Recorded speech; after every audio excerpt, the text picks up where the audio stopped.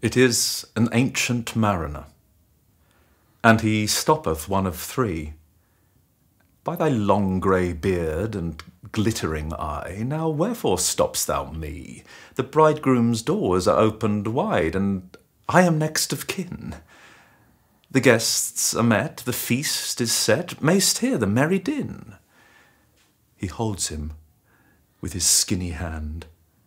There was a ship, quoth he. Hold off! Unhand me, grey-beard loon! Eftsoons his hand dropped he. He holds him with his glittering eye. The wedding guest stood still, and listens like a 3 years' child. The mariner hath his will. The wedding guest sat on a stone he cannot choose but hear, and thus spake on that ancient man, the bright-eyed mariner. The ship was cheered, the harbour cleared.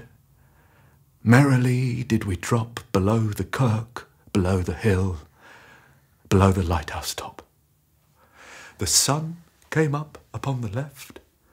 Out of the sea came he, and he shone bright, and on the right went down into the sea. Higher and higher every day, till over the mast at noon the wedding guest here beat his breast, for he heard the loud bassoon. The bride hath paced into the hall, red as a rose is she.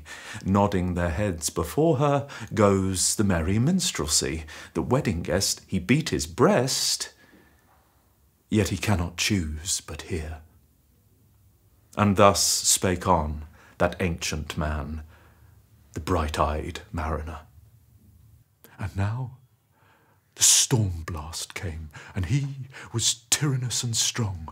He struck with his o'ertaking wings and chased us south along, with sloping masts and dipping prow, as who pursued with yell and blow still treads the shadow of his foe and forward bends his head. The ship drove fast, loud roared the blast, and southward we fled.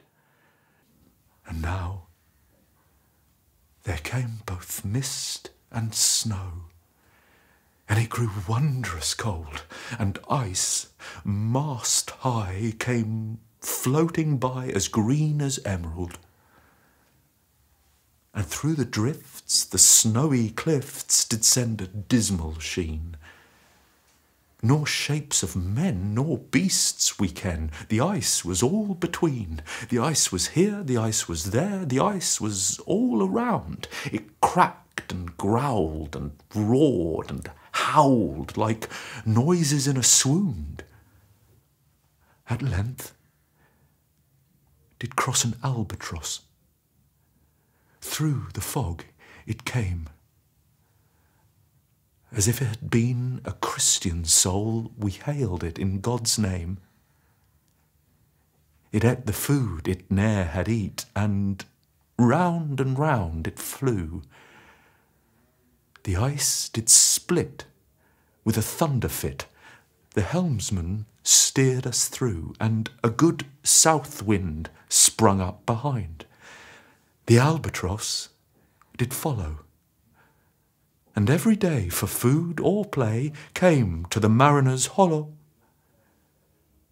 In mist or cloud, on mast or shroud, it perched for vespers 9, whiles all the night through fog smoke white glimmered the white moonshine.